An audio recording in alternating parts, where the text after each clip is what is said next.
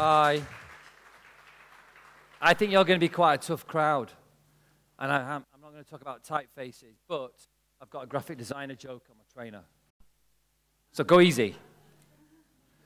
So I'm just going to say a little bit about Isobar in case you haven't heard about us, but not too much selling. Our mission is, as it says on here, to transform businesses, brands, and people's lives with the creative use of digital. Yes, we're the digital guys.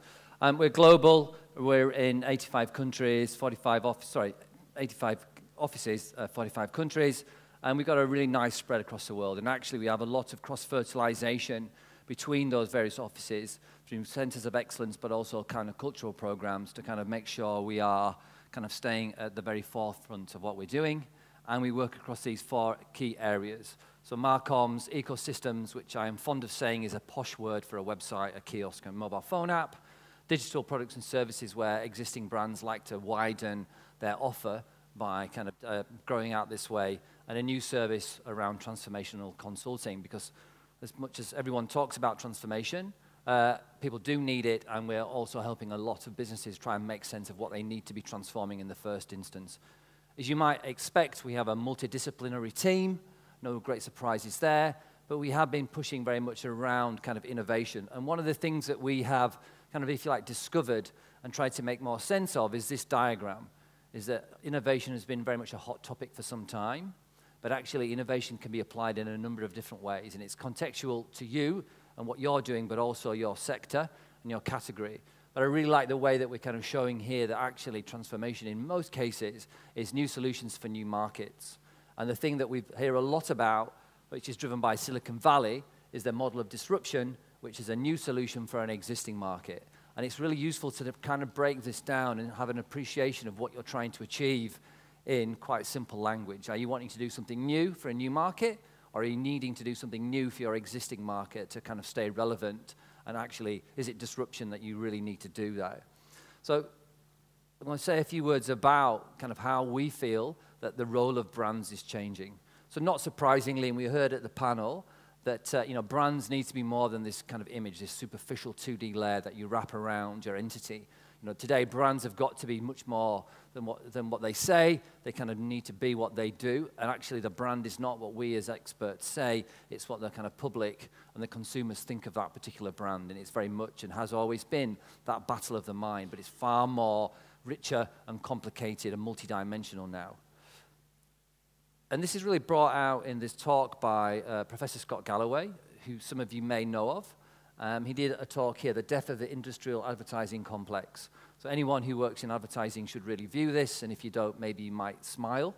But what he points out is that brands, and I think we fetishized brands and the whole idea of branding, and we sort of in many ways lost kind of context of what brands are for. And brands were really connecting between customers' desires and finding the right product or service. But technology and connected technologies that have been driven by the internet have also started to provide us other ways to span the chasm.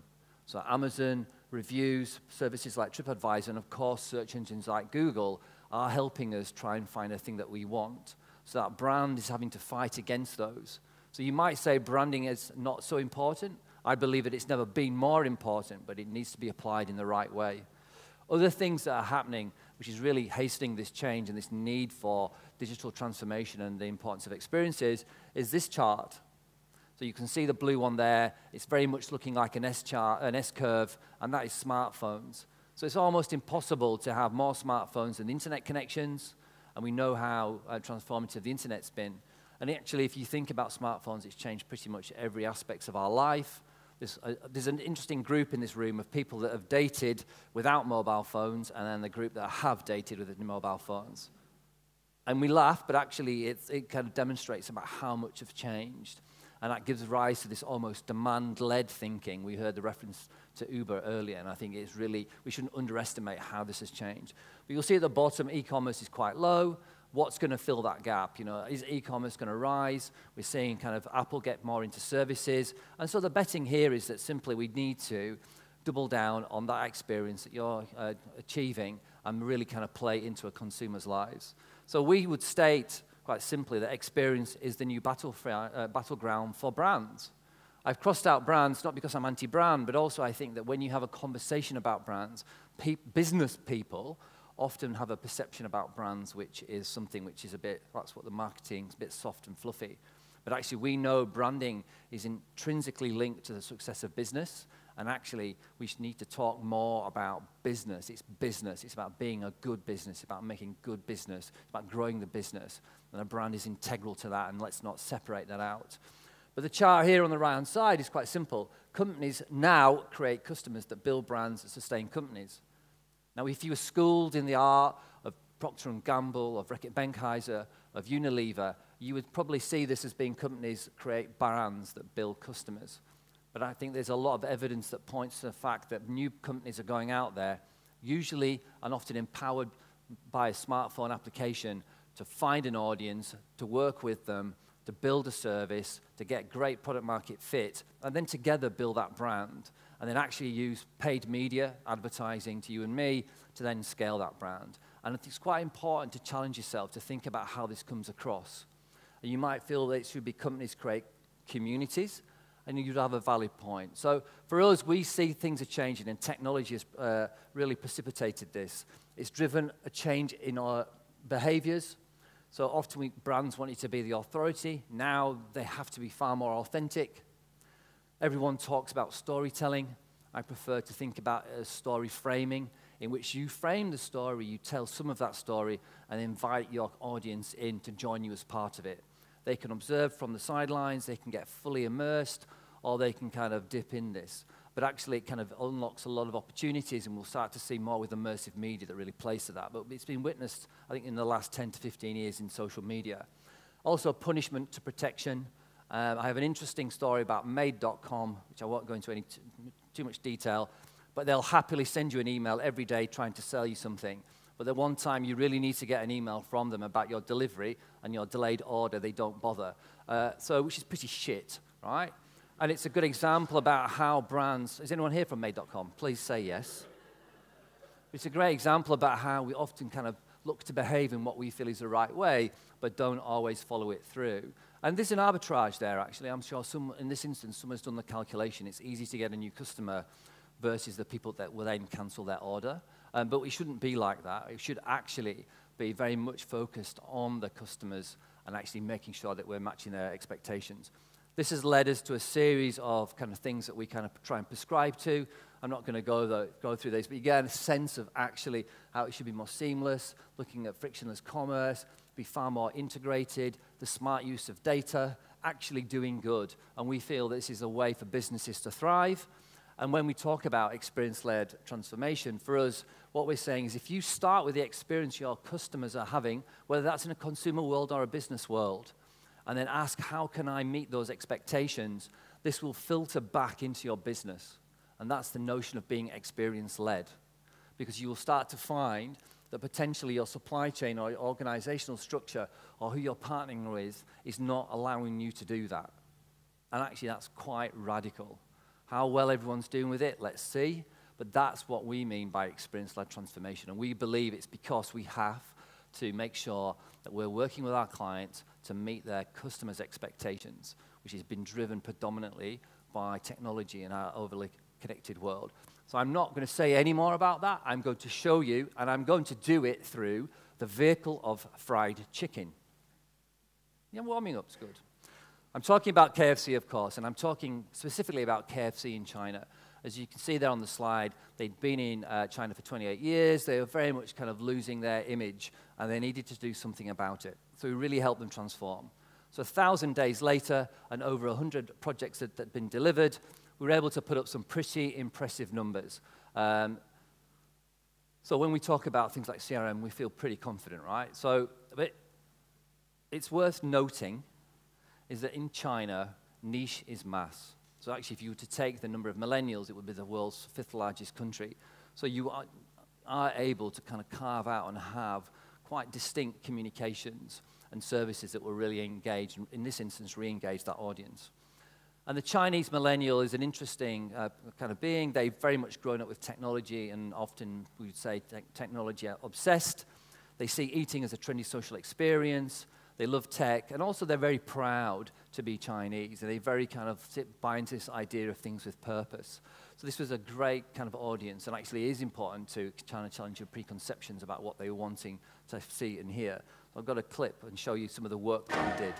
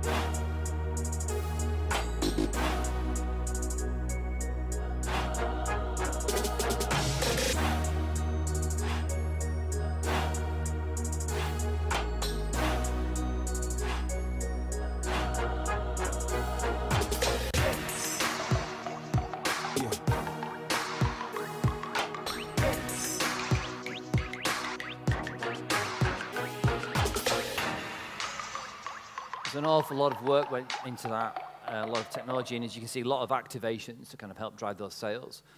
But when we were looking and had that initial question about how can we transform this kind of lost its cool image, what we found was that people just didn't like queuing. They didn't like queuing in the restaurant. The ordering process was really naff, and that just people just wouldn't bother to go in. So actually, if you were able to address that kind of key friction point, you could then start to kind of change things around. So we really kind of worked with gusto on this, and I'm going to talk you through a number of the things that we did to address that. We implemented and upgraded the Super app. So in China, a lot of things are based on WeChat, and these are a good way to think about it. It's like a mini website within WeChat that actually allows you to then access and know lots of kind of related and connected services. And actually, we were able to drive up to 120 million memberships through that program, which is pretty impressive. And that became the linchpin and the key conduit for the communications that we had. Not surprisingly, we improved the ordering process, and just quite simply by being far cleaner in terms of the design, clearer about what was in there, but also just better quality kind of imagery around the food that you were going to eat to make that food feel far more kind of tasty and delicious. In-store ordering as well, we'll see the screens. These are obviously in other kind of Western quick serve restaurants. But this was a demonstrable approach to reducing the amount of time it would take to order, but also improving the experience when you were in fact queuing. But when you've got that technology in place, it starts to allow you to do some interesting things. So we would encourage people to order their breakfasts, yes, I know, the night before, which has some good business implications. But also, given there was a lot of KFCs by the major train stations, we are also able to do experiments and offer the kind of promotions here is actually getting your KFC ordered and delivered to your train as you're commuting into work.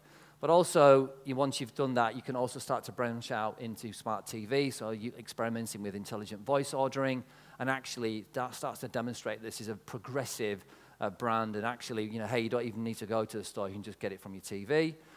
But also working with Alipay to pay with a smile. So this is obviously using facial recognition. I think most people in the West are slightly concerned about this. What I will say is it would scan your face and then you'd need to confirm it on your phone, right? But I think it also demonstrates anyone who's got the kind of Apple Face ID, it works particularly well and you kind of get used to it. But again, it's about stripping out friction and also kind of working with the way that people might kind of want to pay for things. Coffee ordering with Kiri, which you think of it as the kind of Chinese version of Alexa or Siri. But again, we're just making it easy. I think most people have a standard coffee order, so actually just being able to kind of say it to your phone and have it know it's been ordered kind of makes that much easier for you. You can just walk into the kind of the KFC and pick it up. But also this experiment, and this feels like a gimmick, but actually what this is saying that with China's going on massive change. And what you're seeing essentially over the last 30, 40 years is essentially a rural country become an urban country. They've got 20 cities the size of London, if not bigger, and certainly kind of Shanghai and Beijing at kind of 20 million. But they also have 56 ethnic groups and 84 dialects. But when everyone comes to a city, they try to speak Mandarin. And so I have some empathy with this, with coming from Yorkshire to London. Is that you try and, can I have a Coke? What? But when people try and order for their KFC, they're often kind of asked and prompted again.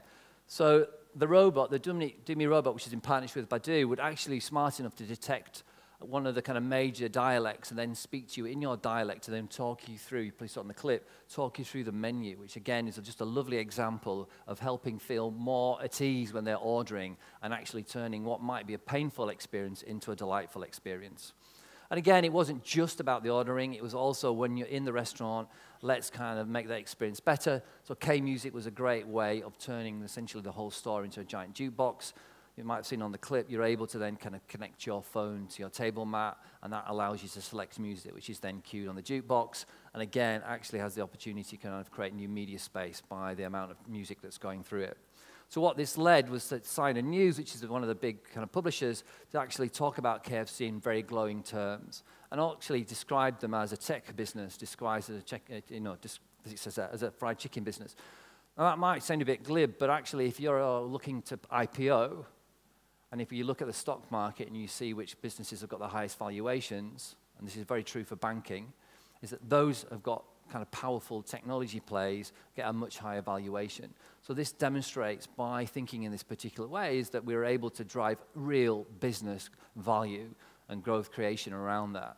And we sum this up by saying, look, for us, and technology often gets a bad name, but we believe if used correctly is able to liberate creative thinking. I'm very excited by that.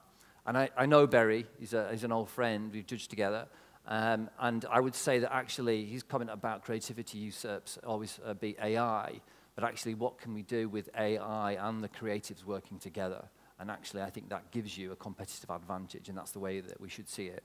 Because the one thing about AI is it is artificial, and it's got quite a long way to go.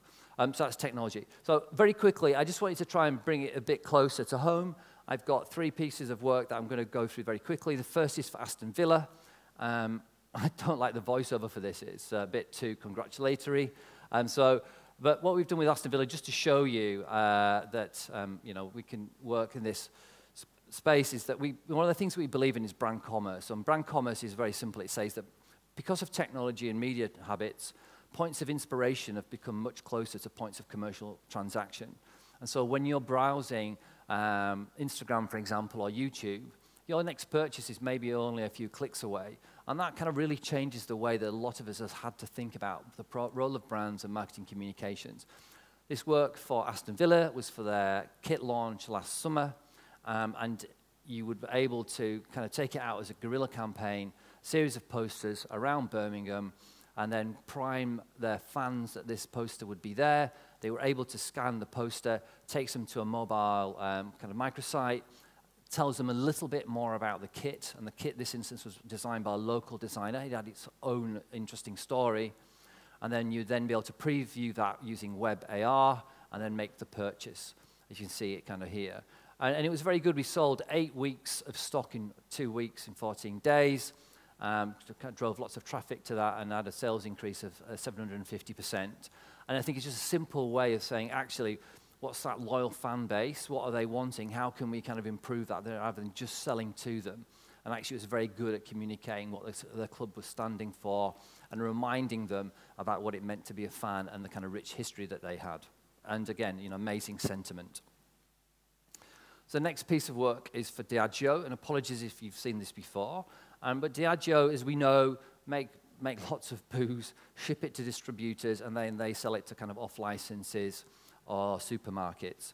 And one of the challenges that they have is that getting to know the customer. They have a website called The Bar. This is an attempt to kind of make people aware of all the various cocktail recipes and the drinks that they serve.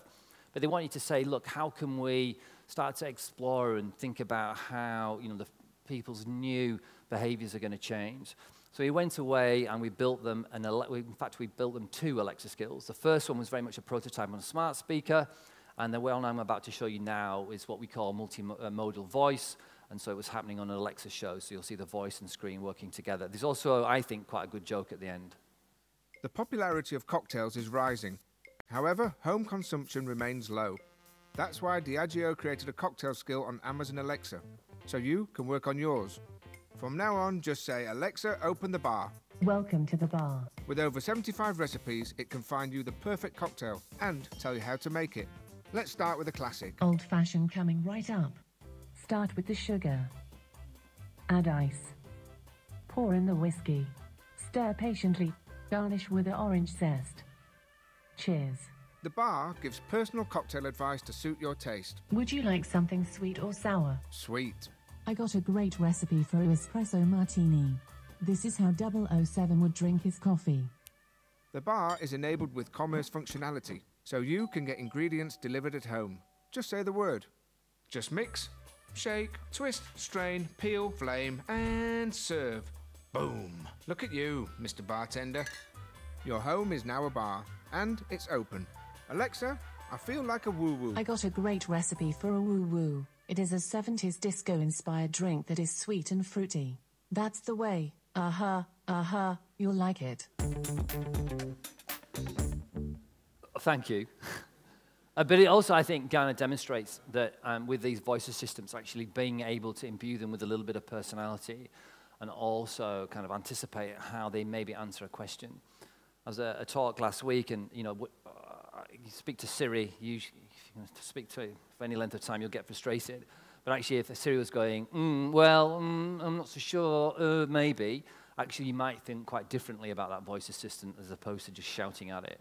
But again, this is a great way of understanding and experimenting with these kind of newer channels, but also thinking more holistically about the experience. And if you want to go home tonight and you've got Amazon Alexa, just say open the bar and it will kind of trigger for you.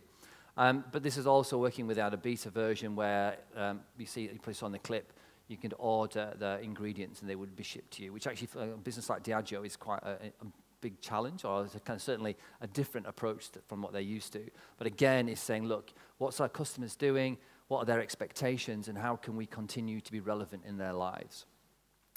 So the last case study, you'll be glad to know, is for Volkswagen, and this was done by our kind of Dutch team. And I think that a lot of work around cars is all about the pre-sales, it's all about the test drive, it's all about making it kind of feel pretty kind of glamorous. There's a lot of data that suggests that if you have a good driving experience, you're likely to come back and kind of stick with that brand, certainly if you kind of have no problems getting it serviced. But one of the things you'll notice, and anyone who's kind of got kids, I think, will kind of relate to this, is that the way that we behave in the car has changed, and technology, in this instance, for the worse, has perhaps changed that. So this is a piece of work that we did with Volkswagen in Holland. It's called Road Tales, and I'll let it play. Thank you. Once upon a time, car rides used to look like this. But nowadays, they look more like this. So how can Volkswagen help bring imagination back to the backseat? By making children curious to look outside again. That's why we created Snelwegsprookjes, location-based audiobooks that bring the highway to life. Welkom bij Snelwegsprookjes. Zie je dat ding daar? Met die draaiende wieken. Daar, dat lijkt wel een startbaan. Laten we tot 10 tellen. 3, 2, 1, go! We scanned the entire Dutch highway system to identify thousands of lakes, all kinds of tunnels, windmills, and other landmarks along the road. We turned these ordinary objects into magical characters in our stories. We used an advanced computer visioning system to detect all the objects by camera. It could detect what was next to the highway and what was visible. Kids just need to listen. Dit is een hert. Gewoon een hert. Kijk. Ai. And let their imagination transform their surroundings. We worked in close collaboration with some of the best children's book writers in the Netherlands, who wrote hundreds of modular chapters, all triggered by objects along the road. Since each journey is different, every story is different as well, creating a unique tale for every possible trip. Daar heb je die stomme meeuw weer. Ik zie de meeuw! Daar, zie je dat? Because no matter where you're going, imagination makes a better ride for everyone. I think a lovely and charming kind of case film there. So for me, in summary, it's about experience. It's a new battleground. That brands are co-created with their customers. That those points of inspiration and transaction are now much closer together, not in most instances. That we need to be obsessing about customer expectations. That's never been more important. And actually, customers are, in many ways, kind of fickle and brittle. But actually, other categories, like Uber, like your kind of HelloFresh or your kind of subscription kind of services, actually has an impact in your category, whether they're in your category or not. And actually, there's a lot of evidence, finance is a great example about where we're all kind of latching onto this and kind of wanting more and more. It's really important to look at that bigger picture and actually think across the whole customer journey. I can rant at you about Gatwick Express versus Heathrow Express, if you like, not now. But it's a great example of the service isn't much different, but the difference is enough for me to not think very highly of Gatwick Express, despite having better branding. And that technology, when used correctly, can liberate your creative thinking. And actually, I would encourage you all to kind of lean in and kind of embrace it, but also be skeptical about it as well in the same breath. So that's me. I hope you've enjoyed it. I hope you found it interesting, and thank you very much.